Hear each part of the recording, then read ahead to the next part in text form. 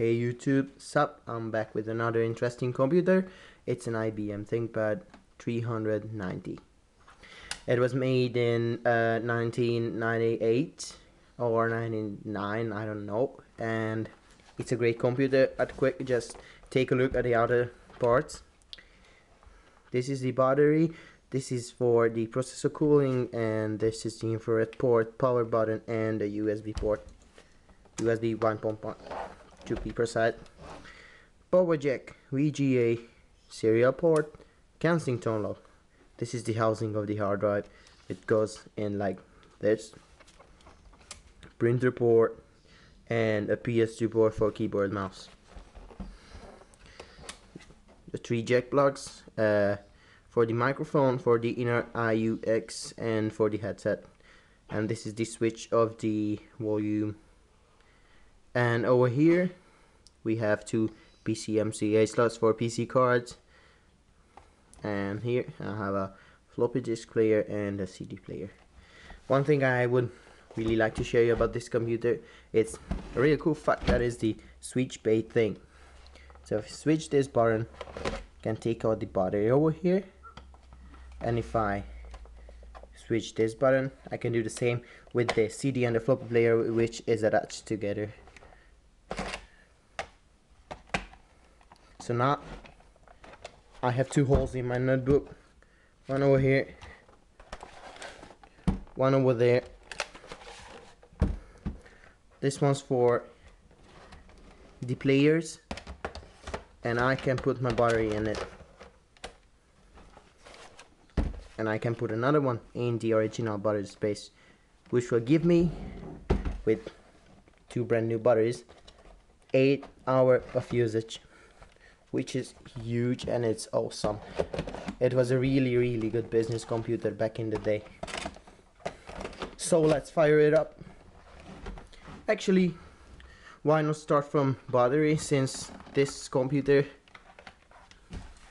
is totally like brand new. I tell you a story as it fires up and the specs.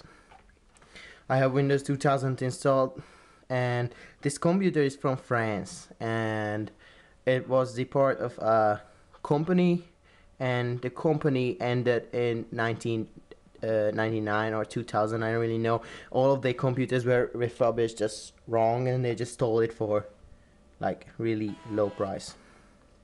Here we have the original starting ThinkPad screen. So specs are 64 megs of RAM. It's plenty enough for Windows 2000 to run. It has a Sony graphic chip inside it. It has 2.5 megs of graphic RAM, and the hard drive is a brand new PC hard drive, and I bought it for 20 bucks, and it's 40 gigs big, so it's really cool.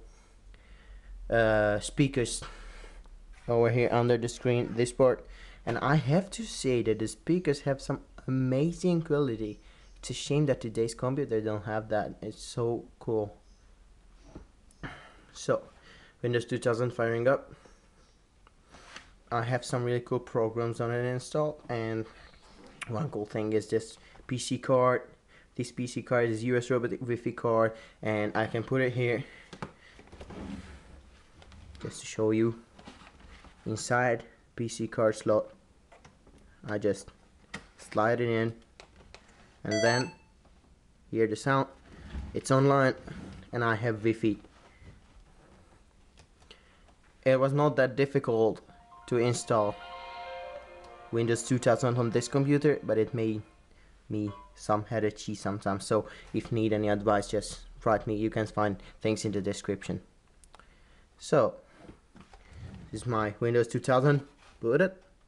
I have Mozilla Firefox on it, and I'm already online. You can see the thumb over here, and the battery fully charged, and it says 3.5 hours. Oh no, it's not even full, just 84%. So in my computer I have 2 of my hard drives,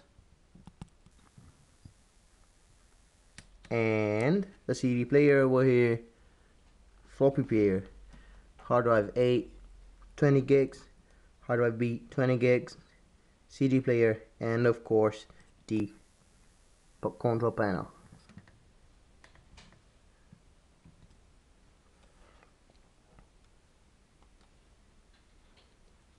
This is pretty much it.